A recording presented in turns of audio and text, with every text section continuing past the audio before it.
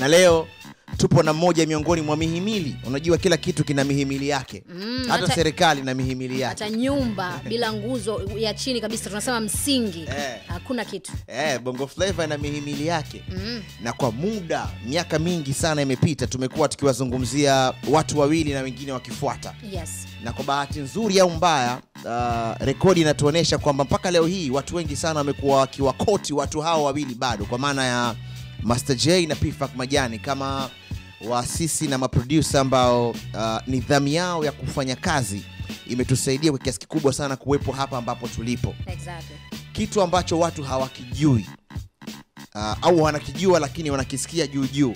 Hawa watu ni professional kabisa, ni ma-sound engineer. Yani so ile kwamba mimi nina talent hiyo ipo, lakini pia na shule ipo. Na ukiangalia kwa kipindi kile, sasa hivi watu wengi wanafanya hizi kazi kama mabeat cooker, na mara nyingi sana hawamalizi kufanya mixing na mastering ya kazi zao, wanawapelekea watu wengine. Yes. Lakini kipindi kile cha giza, wao waliona ni vyema kwenda kusoma kabisa, kusomea masuala ya kuengineer muziki na vitu vingine kama hivyo. Kuna muda Master, kwanza mambo vipi ndugu yangu? Wajina. Salama kabisa, kwema. Kwema ndugu yangu. Kuna asanteni sana jamani. Na sisi pia tumeshukuru sana kuwepo hapa ndani kwa sababu hili ni darasa linatembea. Ni darasa linatembea. Kuna muda nikikaa mwenyewe binafsi kabisa najiuliza nini kiliwasukuma wale watu wakaenda kusoma miaka 90. Kitambo sana. Kwa sababu rekodi ya hivi karibuni inanionyesha tuna beat cookers wengi kuliko kuwa na producer waliokamilika kwenye kiwanda. Sasa nyinyi mlikuwa hata yani hamna hata mtu wa kusema yani automatic kama mliota. Nini kiliwasukuma kipindi kile? Mapenzi. Tulikuwa tunapenda muziki. Unaelewa? Kwa sababu kwa kipindi kile obviously ukiangalia wengi tulikuwa tunabati tayari tuko nje ya nchi, tunasoma mambo mengine. University. Kwa hiyo nikimaliza huku nilikuwa nimechukua night school kwa ajili ya kusomea masuala ya sound engineering. Kipindi kile ilibidi ufanye hivyo kwa sababu ukiangalia Tanzania ndio kulikuwa hamna sound engineers. Kwa hiyo ukitaka kuanzisha studio ni lazima uvae kofia nyingi. Ndiyo. Lazima uwe sound engineer, lazima uwe musician, lazima ujue kupiga vyombo. Kipindi kile ulikuwa lazima kabisa uweze kujua. Kulikuwa hamna kuchora, kulikuwa hamna kompyuta. Unakumbuka kwamba 90, enzi za 90 mambo ya kompyuta kwenye muziki yalikuwa bado hayajaanza. Ndio. Hayajaanza kabisa. Kwa hiyo ilikuwa lazima utumie multi-track recorders. Yani kila kitu kilikuwa hardware, physical. Umeelewa? Na hivyo vitu physical vilikuwa vinahitaji akili. Yani lazima uende kusomea jinsi ya kuoperate a console. Yani ile console kulikuwa hamna mambo ya digital. Lazima uende kusoma kwamba hii multi-track recorder lazima ukasomee kwamba kuoperate inakuwa vipi, console, vitu kama external boards, vile vitu, kuna vitu vinakaga kule kama compressors, sijui na vitu kama hivyo. Ilikuwa vyote lazima uvijulie viko nje. Sasa hivyo vitu vyote sasa hivi viko kwenye laptop. Ndio maana vijana sasa hivi wana kazi rahisi. Kila kitu kipo ni software sasa. Na anafanya kudownload tu. Na ni bure. Kwa hiyo yani changamoto nyingine ilikuwa kwamba kipindi kile lazima uwe na hela. Ndio maana waliokuwa na studio kipindi kile ni watu ambao walikuwa wana uwezo. Kwa hiyo ukiangalia Mawingu studio kwa kipindi kile ilikuwa ya mtu ambaye ana uwezo. Majani anatoka kwenye familia na uwezo. Mimi mwenyewe nimetoka kwenye familia yenye uwezo, umeelewa, na kadhalika. Hizo studio zote zilikuwepo kwa sababu tulikuwa tuna love, lakini tunamshukuru Mwenyezi Mungu tulikuwa tuko kwenye position ya kuanzisha, kwa sababu ulikuwa kama una milioni 15 20 enzi zile miaka 90 na miaka 90. Tunaongelea billions of money kwa muda huu. Sio kwa sasa hivi hiyo, yani inamaanisha unahitaji kuwa na kiasi gani. Ndio maana studio zilikuwa chache. Ulikuwa unasikia tu Majani, Master J na Boni mwanzoni. Baadaye akaja Enrico. Na Enrico vile vile.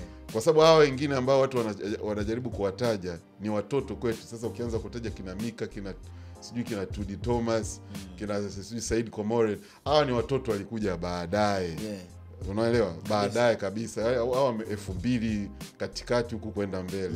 Yani tayari mshamaliza ile vita ishaisha. Ndio maana mnaposema kwamba the foundation ya muziki ni Boni, P-Funk na mimi. Hao wengine walikuja ni baadaye. Lakini bado watu wakiwa wanasema Wakongo wanasema mbona mtaji na Mika?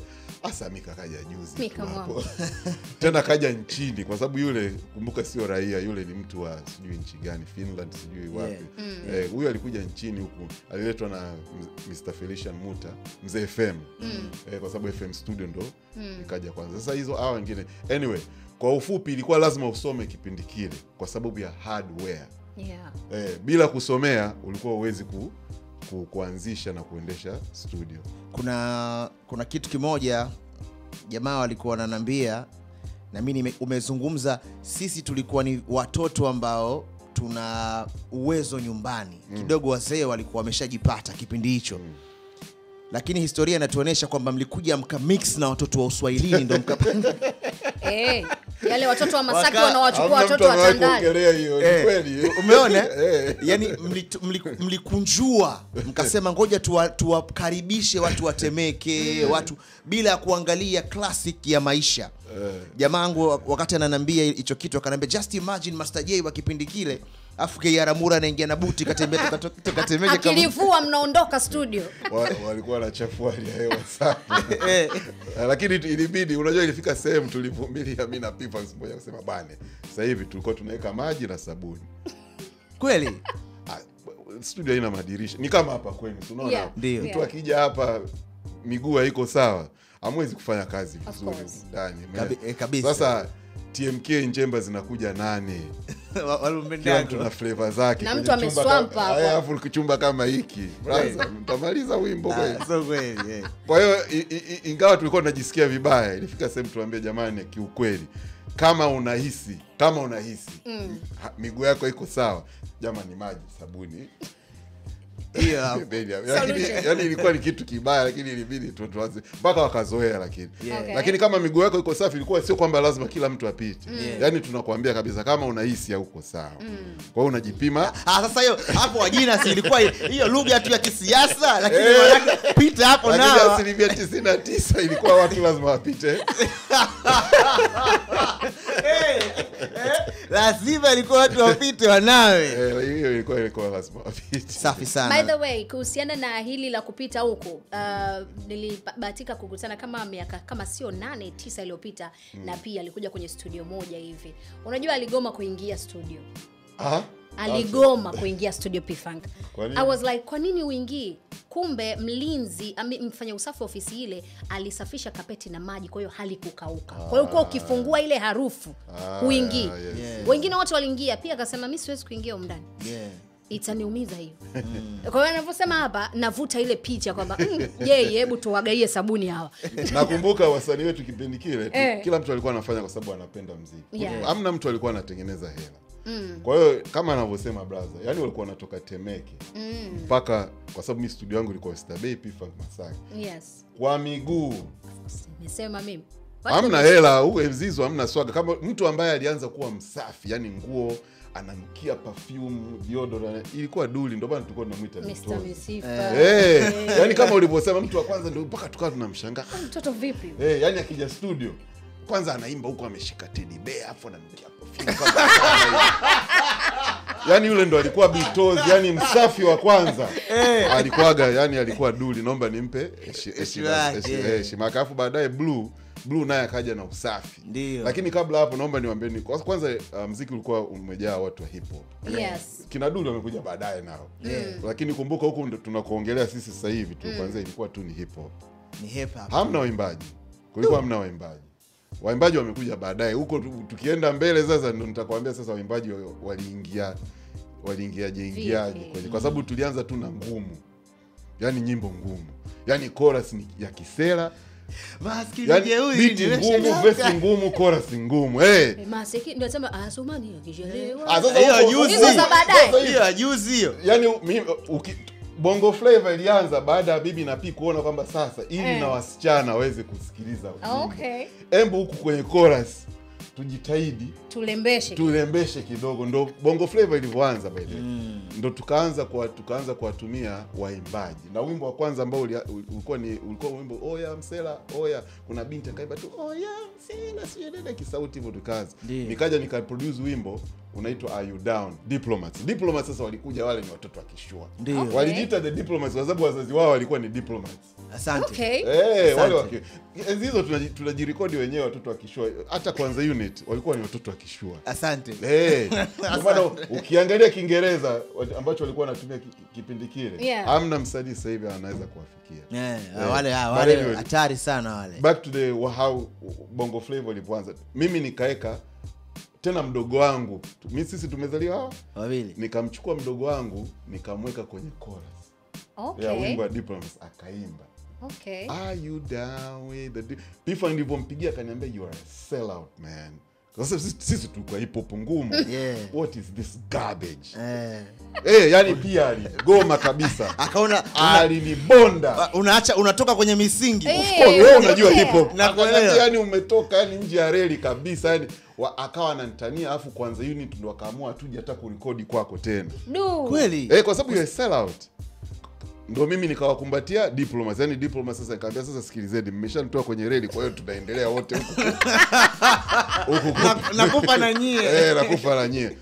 Lakini sasa baada ya kufanya huo wimbo na nyimbo nyingine za Diplomats tukawa tunafanya hivyo hivyo. Marappers wengine wakawa sasa wakija, bana master ile kuimba vipi hapa, mimi na mwanangu huyu hapa, hebu msikilize kama atafaa. Kwa hiyo mimi ndo nikawa nafanya sasa nyimbo za rap, lakini kwenye chorus unaweka na Boni. Hata Boni alikuwa yuko comfortable. Pifa kakabaki kwenye misingi.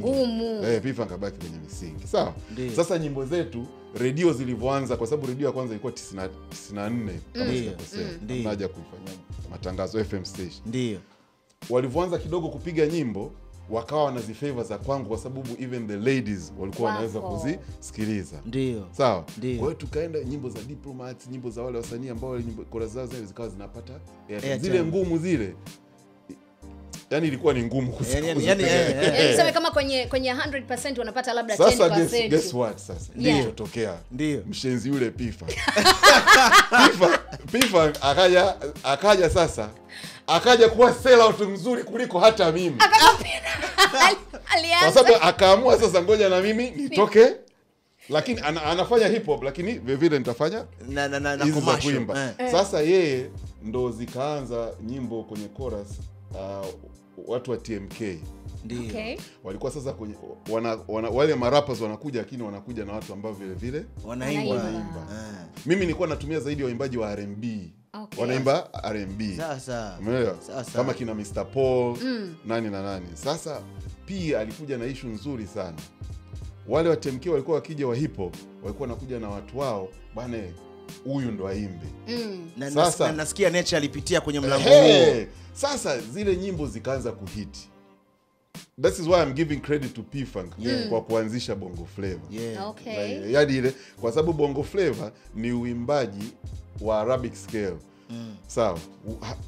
Hii R&B wanaita major minors ni za kizungu kama Mariah Carey zile. Sawa. Hao waimbaji ambao pia walikuwa wanatumia kina Nature wametoka kwenye madrasa. Kwa hiyo wao walikuwa hizi kuimba R&B. Wale lazima imba wana ile ladha kabisa. Inaitwa Arabic scale. Unajua ile ya madrasa ni Arabic scale. Yaani ara unaisikia kabisa. Sasa wakawa wale waimbaji wanatumika kwenye nyimbo za hip hop kwenye chorus.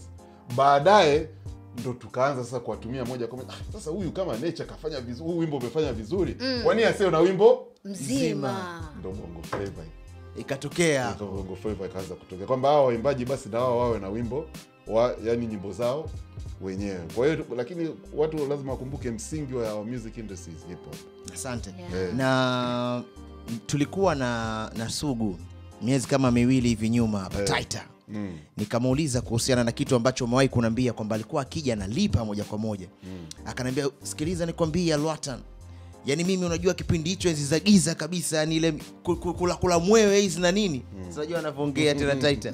Yani ilikuwa so swala kabisa kwangu. Na mimi nilikuwa nikienda kwa MJ na mlipa sometime nampa mpaka bonus. Yani kama anatakiwa alipe milioni 1 anaweza kadabo. Ili kuifanya game ichangamke, lakini pia watu wa relax, wa focus kwenye kazi. Nikasema nikikana wewe nitataka tusafishe hii, tujue imekaaje kwa upande wako. Ni kweli ilitokea? Ni kweli, kwa sababu kidogo radio zilianza kupiga nyimbo. Hiyo radio tusiongelee, kwa sababu hata kupiga nyimbo walikuwa wanapiga kwa roho ya hivi yani. Wewe acha. Kwa hiyo nisiwa big up sana. Kuna watu ambao waliingia mule, naweza nikawataja. Ndio. Mike Mwagama na Taji Liuni. Alianza Taji Liuni. Okay. Master T. Okay. Na Mike Mwagama. Respect to those people, kwa sababu jamani, nyinyi ambao mnapiga hela sasa hivi bila hawa kujitoa nani. Kwa sababu walikuwa yani kwenye boardroom mule ndani kwenye ile radio. Wao walikuwa wanatukanwa. Huu ni muziki wa kwanza, ni wachafu, yani hawana, yani wanaimba nyimbo za kihuni. Kwa nini hawa kwenye airplay wakati sisi tunapiga nyimbo za mtoni? Lakini wale wawili huyo Taji Liundi na Mike Mwagama walifight sana kule kwenye boardroom kwamba bana, naomba basi nipeni. Unajua walianza kwa kupewa dakika 5. Okay. Dakika 5 tu, kwamba kwenye kipindi cha masaa 2 you have 5 minutes. Only 5. Hiyo 5 ndio ni nyimbo moja sasa. Ukiwahi utamuita siku moja Taji Liundi, wewe muulize. Alafu ghafla walikuwa wakipiga huo na uwe 5 minutes wanapiga wimbo mmoja, of course, ambao ulikuwa kwa sababu za kwangu ndo zilikuwa zina muimba kwenye chorus. Ndio maana ngumu zilikuwa haziendi. Ni kweli. Nakuelewa sasa. Nakuelewa. Sasa simu zikawa zinaita redioni.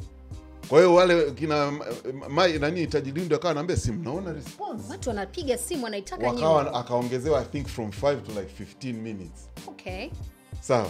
Watu wakaona kwamba kweli 15 minutes yani balaa, simu ndo zikawa yani hivi. Ndio yeye akawa anasema, "Umeona sasa mnakatacha nyumbani." Then wakawa wanaongezewa hivyo. Lakini it took a long time. Mimi naongea kwa haraka lakini yani hiyo dakika 5 ilichukua muda mrefu kabla hata ya kuongezewa. Lakini hao watu wawili ndo walifight kwamba muziki wetu uwe kwenye radio. Nice. Nice. Sawa. Niambie. Lakini uliniuliza kuhusu Sugu. Kuhusu Sugu Sugu kulipa. Sugu kulipa. Mimi sasa tulipoanza kurekodi album kwa ajili wa Dosi. Au tukuanza kurekodi sasa ile wanalipa. Ilikuwa 5,000, wimbo mmoja ilikuwa 5,000. Ndio ilikuwa ni kubwa kwa kipindi hicho. Kubwa. Bwana, mwaka 90 5,000. Okay, naomba nikwambie hivi, chips mayai ilikuwa 250. There, kama mnataka kuona kwamba ni hela nyingi, chips mayai ilikuwa 250. Ilikuwa ni kawaida. Nakumbuka kabisa, ilikuwa 200. Yaani watu wanaongelea kama vile ilikuwa, yaani kwa hela sasa hivi ilikuwa kama vile tunalipwa. Nilikuja kupiga mahesabu siku moja, kitu kama 75,000. Haikuwa kawaida. Yaani kwa hela ya sasa hivi. Kama kwa hiyo watu wanavyoongea ni kama vile umenea. Maproducer sasa hivi ukienda na kimbira anakuambia mwanangu hamna kitu ya umeme. Mimi naangalia tu. Anyway, nilikuwa na charge 5,000. Sugu nilipofanya albamu yake ya kwanza. Ndio. Ndani ya Bongo alinipa 10,000 kila wimbo. Wow. Kwa ile album siku tumemaliza yani tunapeleka kwa msambazaji ambaye alikuwa huyo Felician Muta mzee FM. Ndio. Tukaenda wote, Sugu akaniambia twende. Hela inaenda kutoka huko na wewe utachukua cha kwako. Ndio. Nikamwambia, kwa hiyo tukaenda mpaka kwa film. Na kweli akalipwa, akanilipa laki. Wow. Album nzima, nyimbo 10. Kumbuka hamna kompyuta, album unatengeneza miezi 8 mwaka. Kweli. Laki. Na hiyo laki tulienda disco Tazara, tulinutumia yote.